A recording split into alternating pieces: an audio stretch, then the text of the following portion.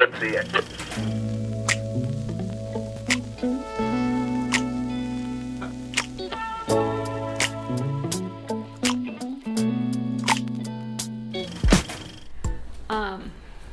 Boop. Ow. Ah. Ow, and I'm already sore. Okay. Definitely gonna cut that. I'm probably gonna get a bruise. Okay. What a good start. Hi guys, this is Carla. Welcome to my channel. If you're new here, welcome as well. Hello, hello. So today I want to show you guys how I make an A-line ball skirt. So I feel like the trend nowadays for gowns, especially wedding dresses, is all about convertible dresses, because I feel like people invest a lot of money on their wedding dresses, and it just makes more sense to buy something that's convertible, something you can rewear. I have an English mesh that I'll be using for today's project, and that's really basically it. Just this one. I mean, it's literally just like a ball skirt, and it will be a little bit see-through because she will be wearing like a mini dress underneath it. So the mini will have some appliques on it which will kind of peek through the dress or the skirt, so it's pretty sexy. It will be floor sweeping. I'm gonna leave a little bit of the train, won't be too long, it will be just long enough and easy to manage. The dress will be worn for like a bridal party, so it doesn't make sense to make the train super long where it's, you know, hard to maneuver. As we get later into the night, obviously she's going to remove that skirt and, you know, show some legs. So I guess that's it. Let's start. So my secret here is I use an elastic band. I feel like if you have something thicker, that would be better. But what I do is I basically just tie it around the waist. And since the waist is right down here and it dips at the waist, I don't want the elastic to ride up. I'm just gonna go ahead and place pins on both sides, that way it doesn't go up. It stays down there where we need it to be.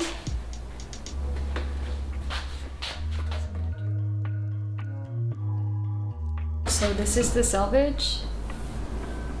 Up here, you just want to make sure you're at a 90-degree angle here.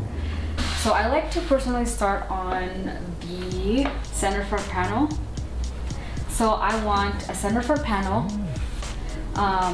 side front panel, and I think I'm gonna just use one panel for the entire back.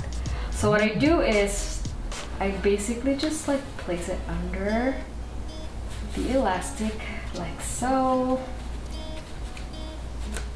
So I want a little bit of gather on the waist, nothing too crazy.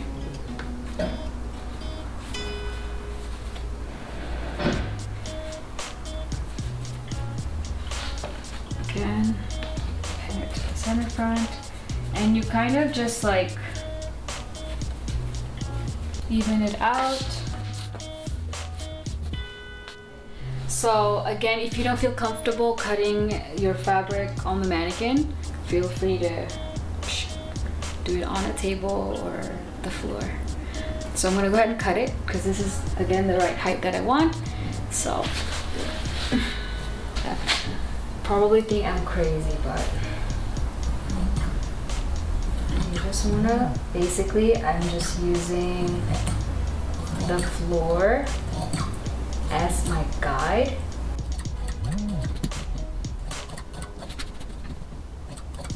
And the key here is not changing the angle of how you hold your scissors when you cut it. And you should be okay. I feel like if you're working on a muslin, you should definitely try this trick. Like,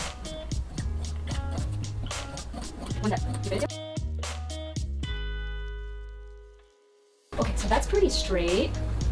After I do this, well, for the center front panel, we're only gonna do one, obviously. For the side front panel, I'm just gonna go ahead and drape one side, and then I can lay that one flat on the floor and copy that for the other side. Because at the end of the day, I don't want to like drape the whole thing on the mannequin, because I still want it to be even. So one way to do that for sure is to just drape the half side or just mirror it to the other. The mannequin is actually a little bit longer than my client, a little bit. That way I can still adjust it. So after I cut this, I mean, it's pretty clean actually right now. I'm like a pro at cutting. No, I'm just kidding. Go ahead and actually lay this on the floor and kind of like, you know, clean it up. So before cutting the excess fabric at the waist, I just pin the gathers in place. So after cutting that center front piece, I go ahead and fold the fabric like so, and then cut along the weft. I then drape the side front panel the same exact way I drape the center front piece.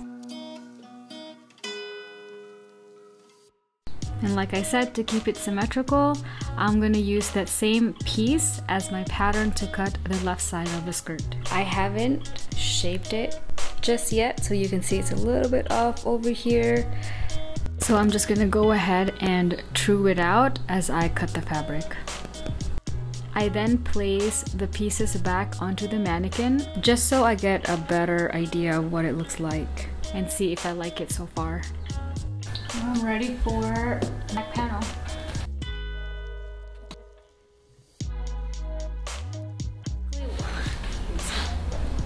I have an audience, she's listening. I'm basically just gonna cut this the same length on the side as the side front bodice or the side front panel, and then it just gradually gets longer in the back. So I'm just gonna eyeball it and then again shape it on the floor and whatnot. So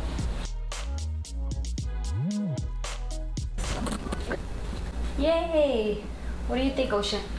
Do you like it? Do you like it? Ocean, Ocean.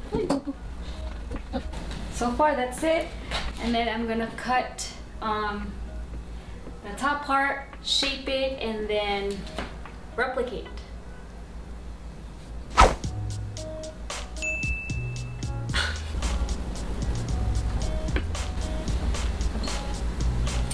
Oh my god, I swear. Jesus. Okay, so after cutting the back panels, I went ahead and pinned together the center back so I can sew it. I'm just gonna leave about 7 to 8 inches from the waist for the center back zipper, and then basically stitch from here down to the hem. I then sewed up all the seams except for the waist.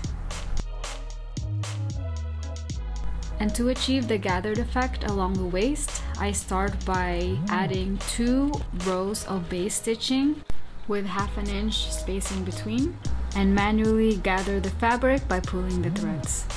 I then proceed to cutting a strip of fabric, which will be my waistband, which measures 75 inches long and 2.5 inches wide. So this is gonna be our center front. Side seams right here, and then our center back. Stitch these close, the tail of our waistband. Stitch both sides and keep these open because this is where we sandwich our skirt panels.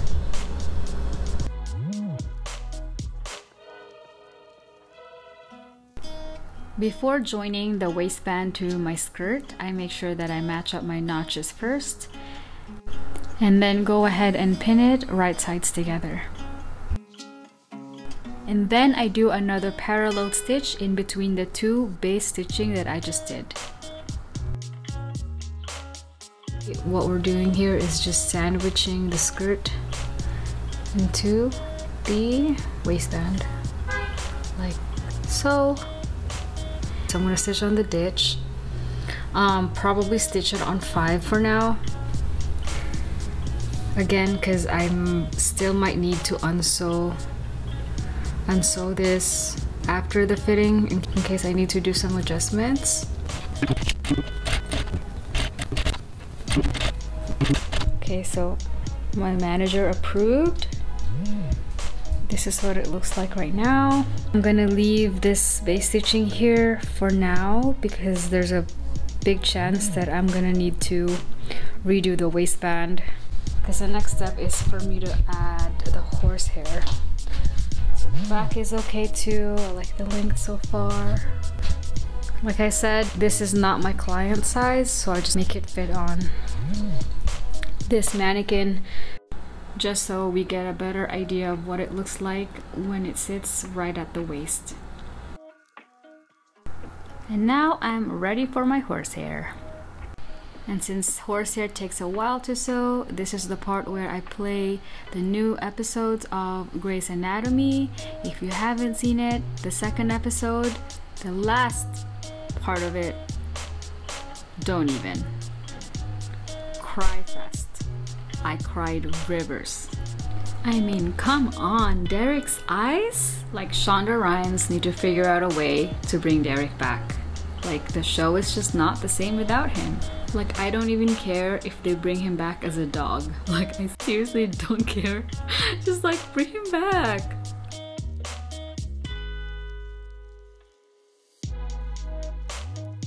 Anyway, this is what it looks like after spending another 30 minutes pressing the horsehair.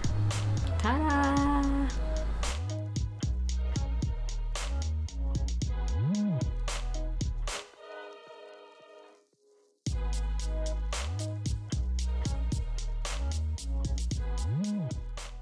She likes chocolate covered strawberries and wine. She likes notes that say I love you all the time. Roses at your feet, baby girl be mine. Baby girl be mine.